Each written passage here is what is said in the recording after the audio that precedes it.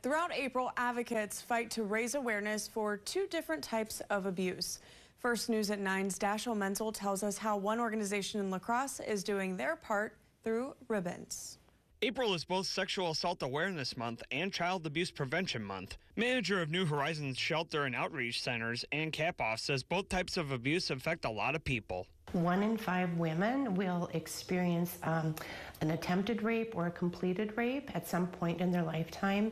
1 in 7 children will experience abuse at some point in their lifetime. New Horizons employees and volunteers were out this morning tying ribbons onto trees along Main Street to spread awareness to those that see them. Typically it's 1 blue ribbon and then 1 teal ribbon because the concurring months, right, all happening within April, but we want to bring that awareness so that people see those ribbons and they're like, what are those ribbons? I don't know. If they've never seen them before, if they have seen them before, they realize again, yes, April is the Sexual Assault Awareness Month and Child Abuse Prevention Month. To prevent child abuse, Kapoff says people should be on the lookout for common signs and listen to children. Always believe a child. If you see a child coming to you at daycare or work or school and that child has bruises or it says, I have a secret to tell you, believe them. Kapoff says even bystanders can help victims of sexual assault as well. Be great bystanders. If you see something happening and if it's safe for you, step in. If it's not safe for you, call law enforcement.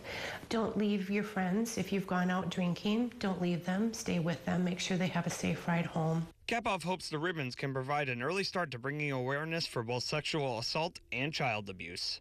In La Crosse, Dashiell Menzel, First News at 9. Thanks, Dashiell. La Crosse Mayor Mitch Reynolds will make a proclamation about abuse tomorrow.